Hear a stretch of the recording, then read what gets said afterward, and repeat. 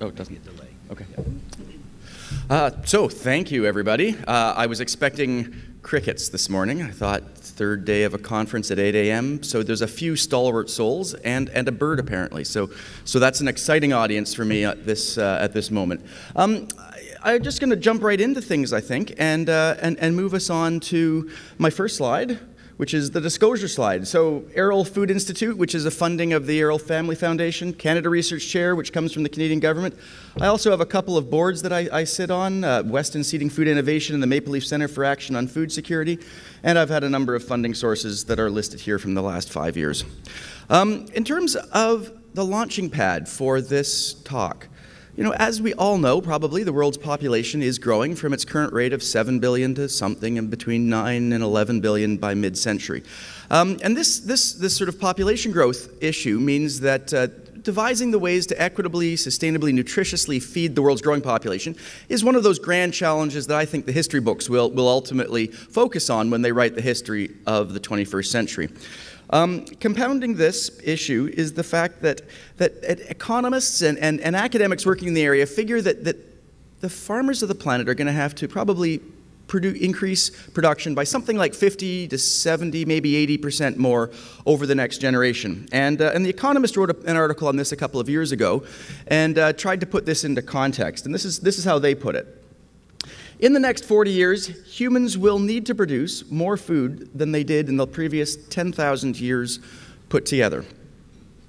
So facing this gargantuan task, or making this gargantuan task even more challenging, of course, is climate change, as we heard a long session about yesterday that was really interesting. Not only are we worried about things like droughts happening or affecting our bread baskets, but we're also worried about the melting glaciers. About 1 billion people on the planet rely on glacial water melting off of them in order to fuel their agricultural systems.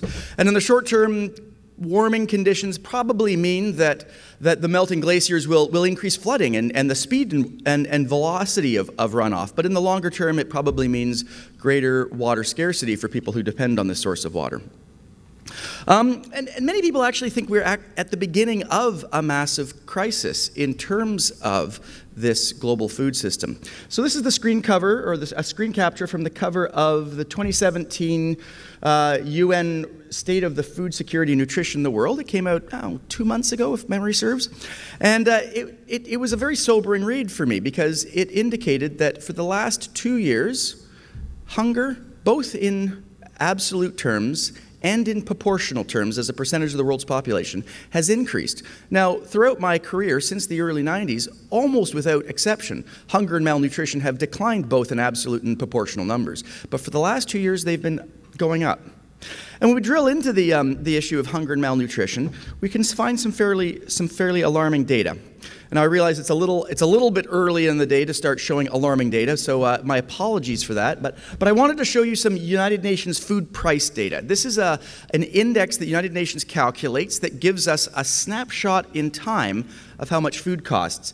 Data goes back to the early 1990s, and when we see the data unfold, we see the flat, stable prices of the period from the early 1990s to the 2000s giving way to one heck of a roller coaster. Prices soaring, crashing, soaring, crashing. We probably are in a period of history where high, volatile food prices are the norm. Now, let's just pause for a second. Before we race too far ahead with this narrative, the way I've just told the food security story over the last 3 or 4 minutes suggests that this is a production problem and that we're running out of food. And that the solution to this problem is to increase production, as per the economist or the academics that I was referring to earlier. But if it only were that simple, let's, instead of concluding that we need to produce more food, let's ask that as a question and then see if we can answer that question. If we produce more food, will anybody go to bed at night better fed? Will nutrition improve? Will food security or food insecurity decline? Will the price of food come down? And when we ask it as a question, we can collect data. So what I'm going to do now is, over top of the food price line, I'm going to superimpose some data on supply.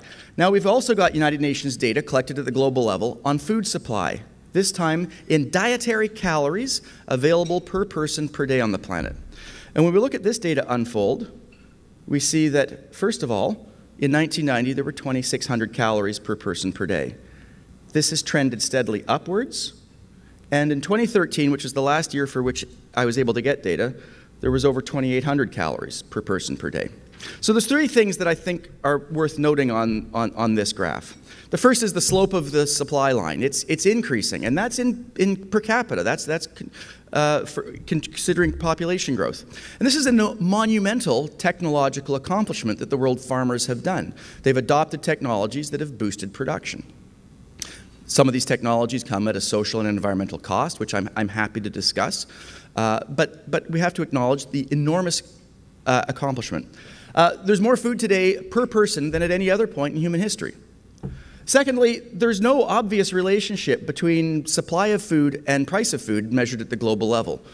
Price goes up, price comes down, price goes way up, price comes way down. Supply advances steadily. And the third thing that's worth noting is that at 2,850 calories per person per day, this sounds more like a distribution issue than it sounds like a production issue.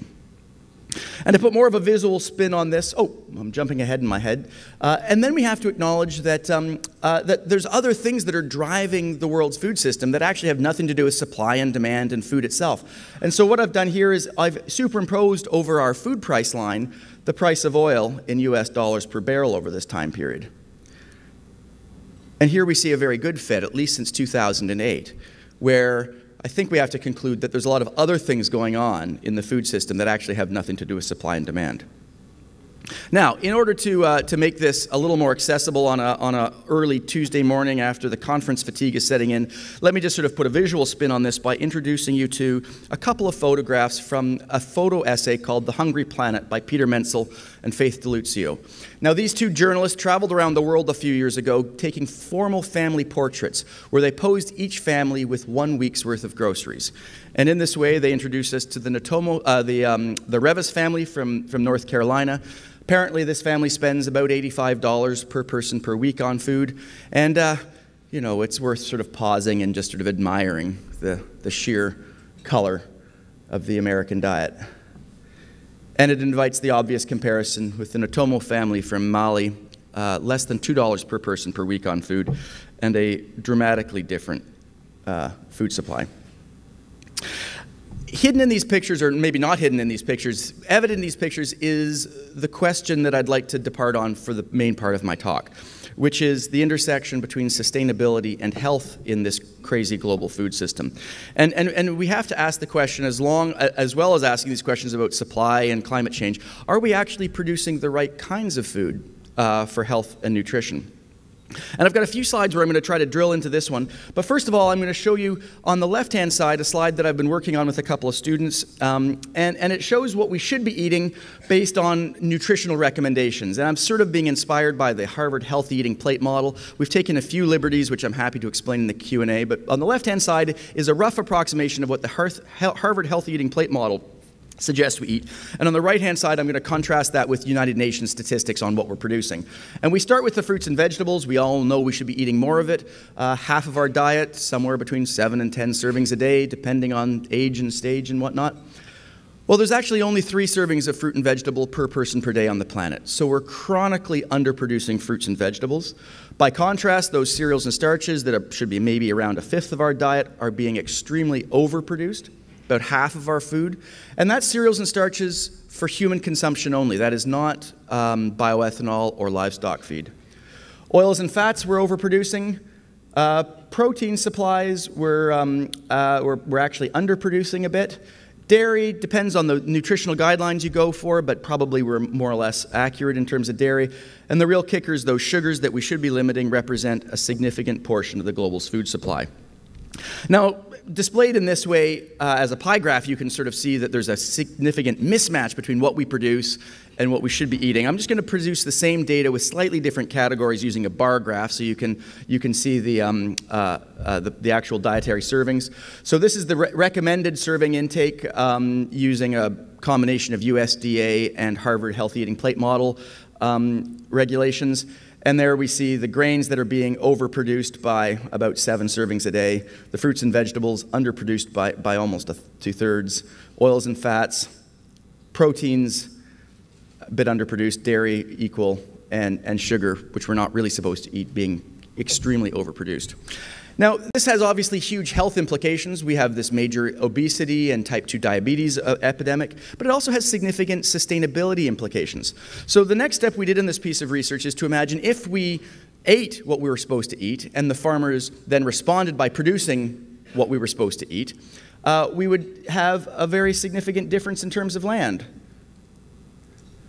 And we see the various food categories and how their land use would change. So the ones on the bottom, milk, grains, oils and fats and sugars, we would all save significant amounts of land, but we would have to then put much of that land back into fruits and vegetables, proteins. So the middle two categories, the second and third category from the top are the arable land implications, and then the final category up at the top is the pasture land. And when we added all this up, if we only considered arable land, we calculated that switching to a Harvard healthy eating plate model would actually save the world 51 million hectares of land agriculturally. However, and this is a bit of a kicker, much of the world's protein actually comes from pasture land. And there's a huge amount of pasture land. About 2/3 of the world's farmland is actually pasture land.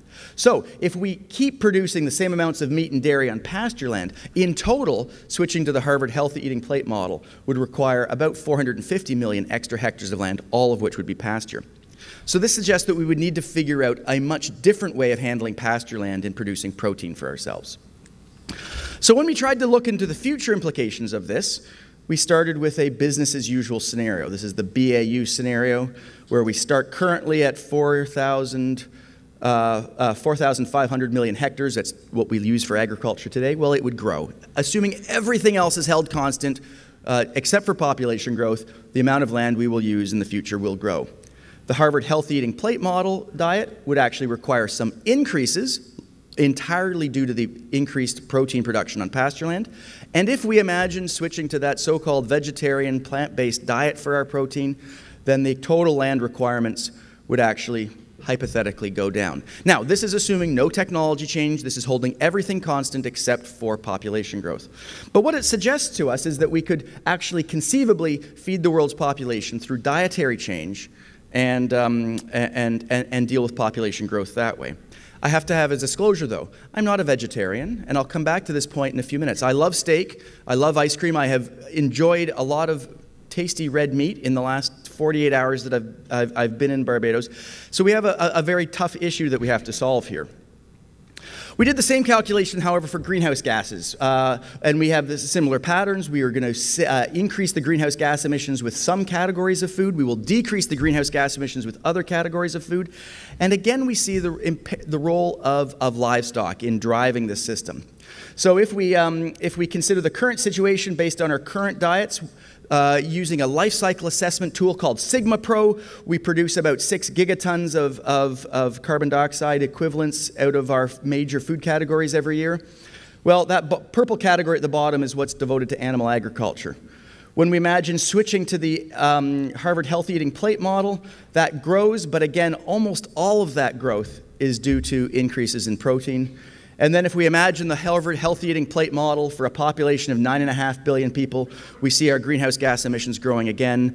And finally, again, most of this comes from animal agriculture. When we project into the future, just the same data displayed slightly differently, we see increases due to population growth in our business as usual scenario. Our Harvard healthy eating plate model sees increases, and we see significant decreases with a plant-based protein system. So the key results from this analysis is that switching to a healthier diet will reduce the amount of arable land we need.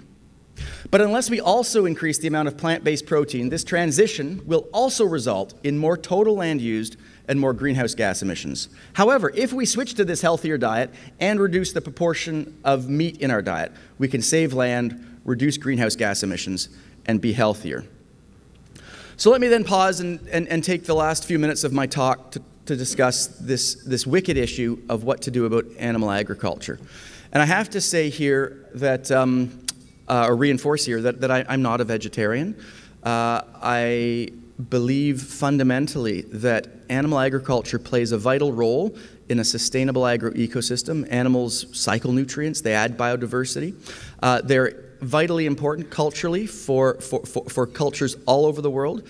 And approximately 1 billion small-scale farmers in the planet depend on animal agriculture as a livelihood. So I'm not in any way advocating a cessation of animal-based agriculture. I also, however, acknowledge the fact that, that many of the ways we currently do animal-based agriculture are unsustainable, and that I cannot see a scenario in my mind where we move into the future dealing with problems like population growth and climate change and be able to do animal agriculture in a way that is similar to today. I think this represents a huge challenge. And so with the last part of my talk, I'd like to discuss some of these transitions or some of the innovation that's happening in the industry. And here's a screen capture from an advertisement for a company called Sweet Earth. I'm in no way endorsing Sweet Earth. I've never tasted Sweet Earth's products. I've never even seen them on the grocery market shelves. I believe this is an American company. It makes a product called Benevolent Bacon, which apparently contains no bacon.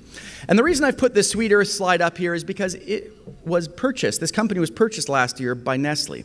And it represents only the latest of a series of very high-profile alternative protein companies which have been acquired by major food manufacturers and food producers. And the reason for this is that, the broad category of alternative protein offers a whole lot of different benefits. Now, when I say alternative protein, most people immediately think salmon, and salmon indeed, or tilapia, are good alternative proteins. But in addition to that are the plant-based proteins that we've talked about a bit in the last 48 hours, legumes in particular.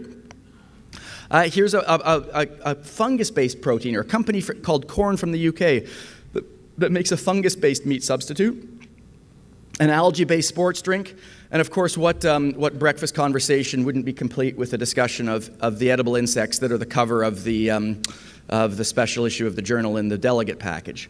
And the reason that these are up here on the slide and considered alternative proteins is, one, they're all good supplies of protein. Some debate there and as to how good they are, but they're solid supplies of protein, and they offer significant sustainability benefits. So a colleague of Ricky Yatta's at the University of British Columbia, who works on edible insects, told me the following. Crickets require 12 times less feed and 13 times less water than cattle. Pigs produce somewhere between 10 and 100 times more greenhouse gas emissions per edible kilogram, as does mealworm. According to Corn, the company that does the fungus-based proteins website, corn causes 5 times less greenhouse gas emissions than beef and 1.5 times less than chicken. So there's significant sustainability benefits and arguably some significant health benefits to shifting to a diet that has these sort of products incorporated into them. But does that mean that, you know, in a couple years when we're watching Tom Brady win the yet another Super Bowl, we'll be saying no to beef jerky and hello to cheddar cheese larvettes, the original worm snack? I think the answer to this question, despite the snickers in the audience, may actually be yes. I don't know. I don't know what the future is. But here is a granola bar that I ate last March at the Ronald Reagan International Airport. I was just departing from Washington, D.C., stopped at the kiosk, bought a snack for the plane, and I bought a peanut butter and jelly bar made with cricket flour. So this is coming. This is happening. And for those of you who might doubt this transition, and apologies to a couple folks in the audience who saw me present a few of these slides late last year from the University of Toronto, I'd like to take you to a Saturday Night Live sketch in 1986, where Saturday Night Live's sketch writers introduced me to a form of food I had never heard of before, but at age 12 or 13 or whatever I was at the time, it was disgusting and hilarious. And it was McSushi, America's eating it raw, because in 1986, the idea that raw fish could be a staple fast food item was the fodder for late night comedy. Well, within a bewildering period of time, California McDonald's were selling McSushi. So tastes do change, and things that are considered at one age as disgusting and weird actually get traction. And for those of you who doubt that this transition may actually already be happening, here are 2 photographs from the last 18 months. On the right-hand side is an undergraduate student of mine. She's just done a presentation on alternative proteins to a third-year class, and she's handing out cricket flour brownies to the class. And then the left-hand side is a capture from our Member of Parliament's Twitter feed. The two young women there are also former undergraduate students of mine. They've just won the University of Guelph's annual chili contest with their cricket protein chili. And the Member of Parliament, Lloyd Longfield, writes, "Interesting, add cloves and cinnamon to insect protein, sustainable food supply available anywhere, bugs." So I think we're actually at a very interesting period of innovation in the food system. And although I started off with sort of doomy, gloomy type stuff, and then moved into a bit of data analysis, which suggests that I can't imagine scenarios, difficult scenarios, but I can imagine scenarios where we can feed the future, I concluded this talk with a reflection on the sort of innovative things and exciting creative things that are happening in the food system. I would be a very bad director of an institute if I didn't use the last 20 or 30 seconds to plug the Aral Food Innovation Awards. This is an initiative that we're setting up at the University of Guelph. There are two $100,000 cash awards to recognize innovation in the food system. One award will be offered for contributions at a scientific and research level, and one award will be offered at the community level. So this is a plug. If the nomination portal is opened now, if any of you know people that would be worthy of being considered for an Aral Food Innovation Award, the website's down there. We've only got another week left in the nomination process, but I thought I'd mention it anyways. So with that being said, I'm gonna simply wrap up here. That's me. My name's Evan Fraser, and my coordinates. I'd be happy to engage in conversations, and I do think that the future can be rosy in terms of food security. That's the final message I'll leave you with. We face significant challenges, but we also have significant opportunities here. And with that, thank you very much.